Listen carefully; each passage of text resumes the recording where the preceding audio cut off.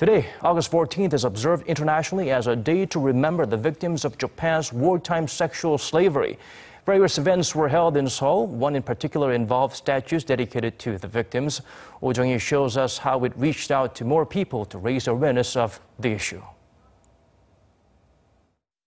On August 14, 1991, a Korean victim of Japan's wartime sexual enslavement, Hak-sun, testified publicly about her experiences, becoming the very first victim to do so. In 2012, that day was designated as the International Memorial Day for the Comfort Woman, and the South Korean government is also considering having the day as a memorial day for the victims. Remembering the day and the victims, statues of the same size and shape as the Comfort Woman statue in front of the Japanese embassy were created and installed inside some of Seoul's buses. The statues have been placed inside 5 of Seoul's number 151 buses, which travel between Seoul's northern Gangbuk-gu district and southern Dongjaku district. I created this one hoping the victims could overcome their painful memories and find happiness by traveling around our beautiful country, which has regained its freedom.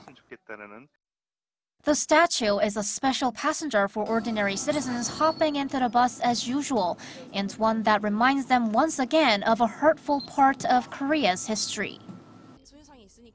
Having the Comfort Women statue here gives us a good chance to think about the painful past victims had to go through. It touches our hearts.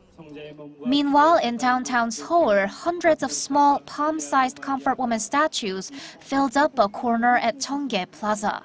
There are 500 of these statues. That's 239 for the victims of Japan's wartime sexual slavery in South Korea, plus the estimated number of such victims in North Korea.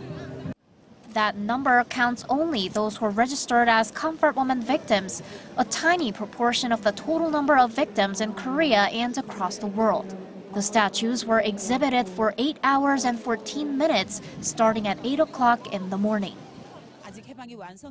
For the victims of Japan's wartime sexual slavery, liberation from Japan isn't complete yet. We're still heading towards it, and today's event was organized to take another step towards their liberation. It was a rainy day, but hundreds of citizens made their way to the plaza to sing along and call for resolutions between Korea and Japan on their Comfort Woman agreement and other ongoing controversies. Jung-hee, Arirang News.